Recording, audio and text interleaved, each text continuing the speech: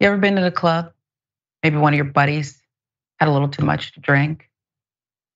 I don't know what went down here, but you have a ratchet Karen in this case, pulling a gun in the club, Rick, and have at it.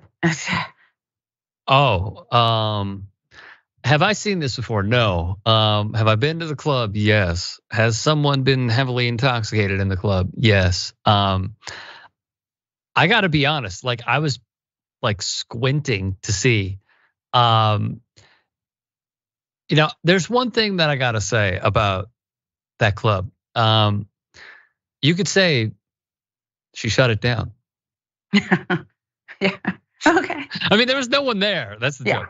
There's no one there. Yeah. So look, this is microcosmic of America's lax gun laws, where someone can pull a firearm on another person when they're trying to have fun and have a few drinks, and then potentially end someone's life because of a disagreement.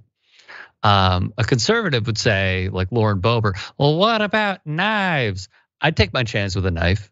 I'd take my chance with a stepbrother's martial arts sword over a gun. The fact that it escalated to this quickly and could have been tragic speaks a lot to America's gun culture, and I'll leave it at that.